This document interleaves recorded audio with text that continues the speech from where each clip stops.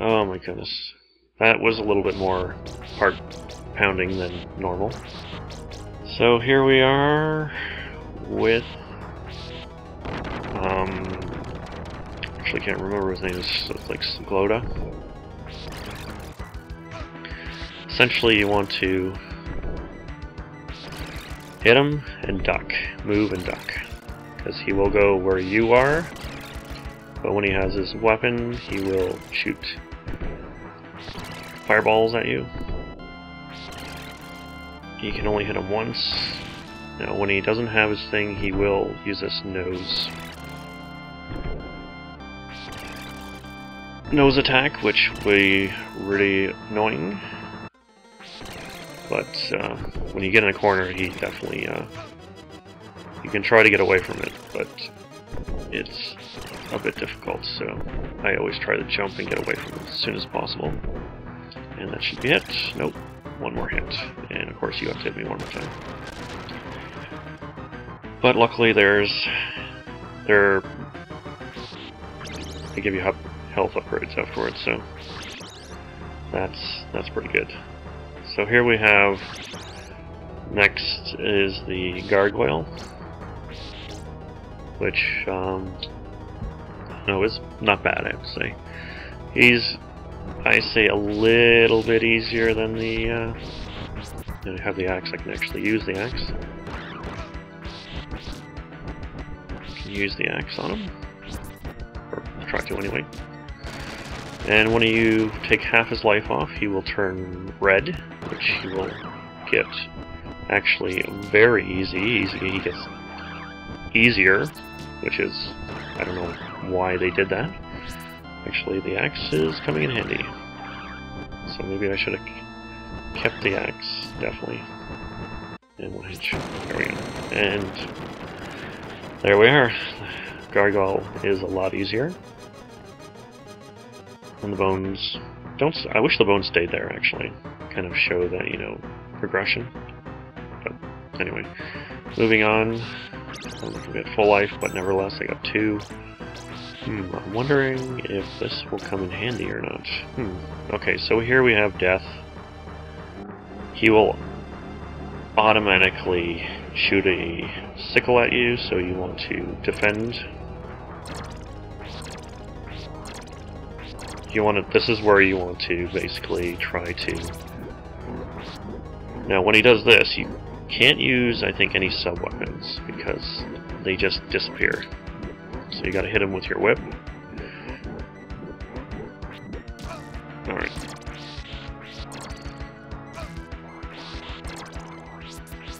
I'll try to take care of him with my sub-weapons when I can. And jump. First time you can jump over that, even though it's cutting it very close.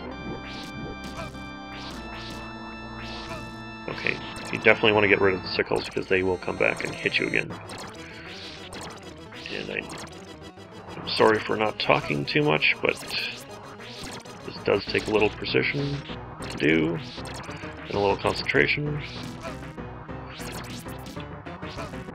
And I'm dead. And I have 1 hit left. Oh my god. Okay. So let's try that again. Okay, so the axe didn't really come in handy too much, but I do have to say you're going to use your weapon mostly for these bosses.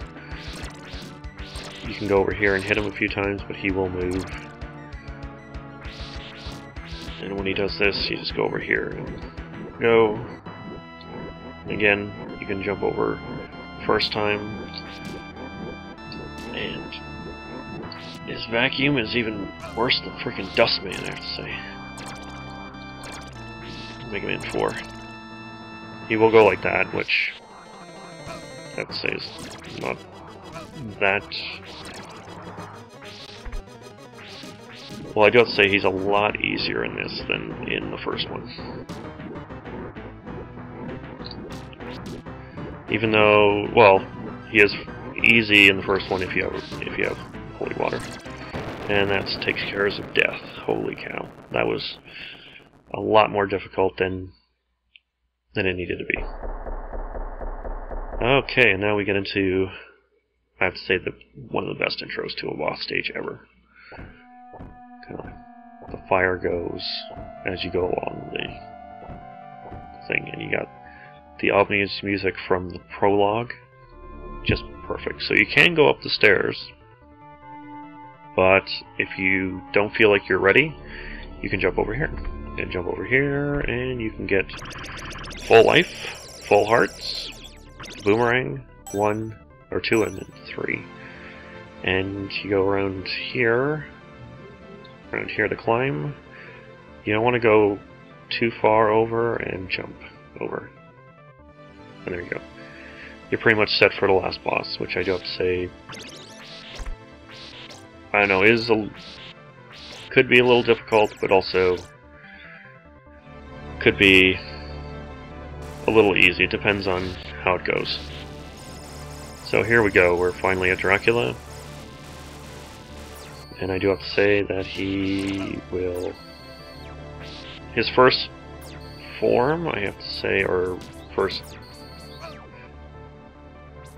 you kind of want to shoot boomerangs at his head and just avoid the fireballs, because the fireballs will split into 3 or 4. So you want to shoot boomerangs at his head, and don't worry about getting too much life, oh, I actually missed the health upgrades, actually, holy cow. Okay, so pretty much after you take care of 4 of his life, he will, I guess, switch modes. Mode change. Dracula mode change, yes.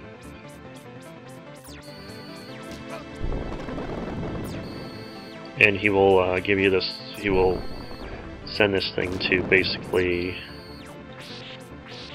and I really need those health upgrades, and I don't know if I'm actually going to do it this time.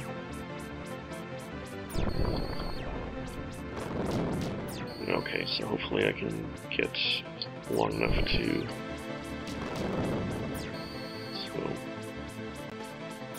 I totally missed his first health upgrade, and I'm dead, so. I would have probably lasted longer if I got those health upgrades, but I'm actually going to do this again because it does come in handy. You also get chains too, if you don't have the chain, or the Morning Star, being technical. So, mainly, you will die if you go too far over, so. Of course, I have beat him without actually all the upgrades, but I'm feeling a bit lazy, and I just want to get this over with. Well, not over with, but it's a great game, but it can be tedious. Just like the original Dracula, except you don't have 2 forms to deal with. You just have 1 health bar instead of 2. So I'd say just shoot boomerangs at him, and then take care of the fireballs with your whip. For his first form, make sure that you don't go over 4 like I did last time. So if you hit him and he goes to 4, you'll shoot this thing that will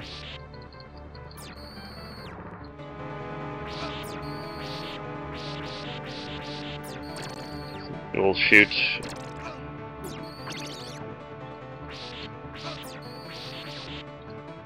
okay.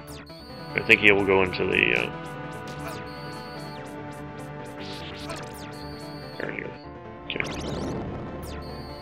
So when you actually get him to 5, he'll start his other mode change. But until then, you can get probably a good dose of health upgrades to continue on.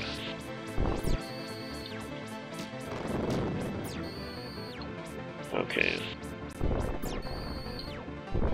I do have to say that the music does really remind me of the first one, actually, because during the first battle, you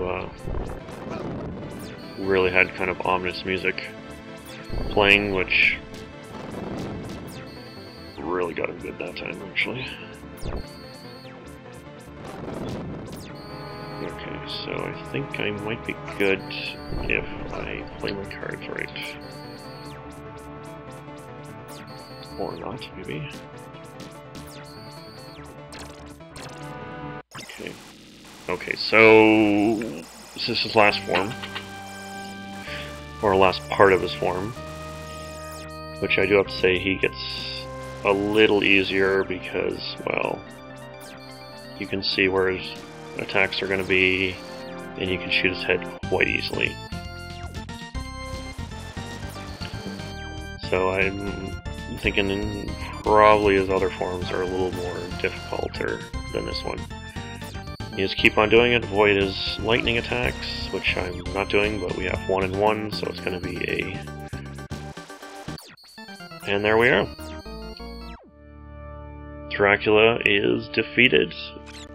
The window breaks open, the sunlight comes in, and he gets destroyed, and I always like trying to kill him here, like here, and like...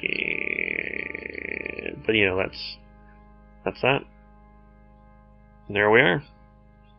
I do like this atmosphere a little bit better than... And there we are. It's done. And that was Super Castlevania 4. One of, actually, the best Castlevania, I have to say, in my personal opinion. And there you see Simon Belmont with his, you know, hair blown in the wind, the typical, you know, hero pose. And I don't know, I don't like his outfit. He could be a little bit. It looks like he's like part of like the He-Man universe. I don't know. Kind of reminds me of that. Even though I think his original garb in the first one was a little bit better, I don't think it was as eventful. He didn't look like he was like ready for... Like this one looks actually kind of like armor. And the one in the first one kind of seems a little bit more... Well, I think... Actually, no. I don't know. I have to play the first one again. And from what I actually remember, he looked a little bit better in the first one than this one. But anyway, also, well, there's up to debate of how he looks in number 2, but anyway. Moving on. We get a little clip show pretty much from our journey through the bosses and through the stages. It mainly shows a good portion of the bosses, not like everyone, but shows a good portion of the bosses. So that's pretty much it. So it was pretty much a journey getting here, especially with all my controller troubles, and I could have played slightly better here and there, but in the end I have to say it's a good game. I can't play it flawlessly, but to like a game, you don't need to play it like absolutely 100% great, like you know, no hit run. You just gotta have fun playing it, and that's the thing is, yeah, I died a few times, and I had some rage a little bit in some parts, and I made those into videos. But mainly too is to have, that's the key thing, is to have fun with the game. If you keep on dying, you keep on dying. So what? You just continue. And if you get to the point of like throwing the controller out the window, then you have problems. Maybe you should put it down, take a break, and play something else. And that's what I did with this game. Because continuing after this game is I'm going to be playing the first one. I'm going to do a run of the first one because that's what I did. I got so sick of... I got to that point of almost throwing my controller. And that, I think it was because I was playing with my old controller, and I knew I could do better with a better controller. So I said, okay, I'm putting it down, playing something else, until I get a new controller. And that's what I did. I played the first one. I played the first one, Wii Virtual Console, and I made a run out of it. And that's going to be my next run after this one. and that's what it is. And I finished that one because it's all ready because it's a short game. That gave me a little bit of actually more depressing because it took me about 4 hours to beat the last boss, but that's another story.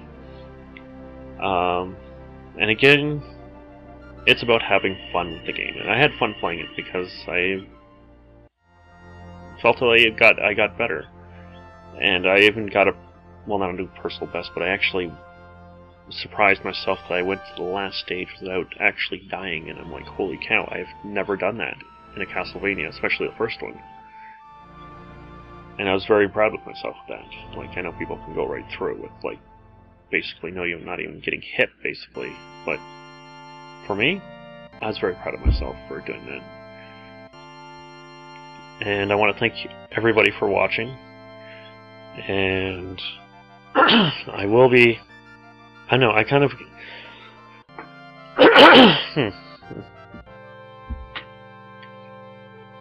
I'll be probably continuing a little bit of Castlevania because... Well, not because it's Halloween, actually.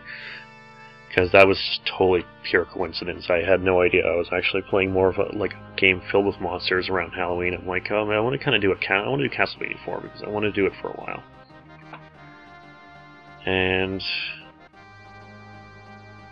that's the thing. I wanted to do that. So I'm doing Castlevania 4, which I already did, and I'm going to do Castlevania 1, and then may do number 3. I'm not totally 100% on that. But I will be doing other things other than time. So, that's pretty much it. I want to thank everyone for watching. And I will see you on my next run. So until then, this is Lord Virtualist saying farewell and good night.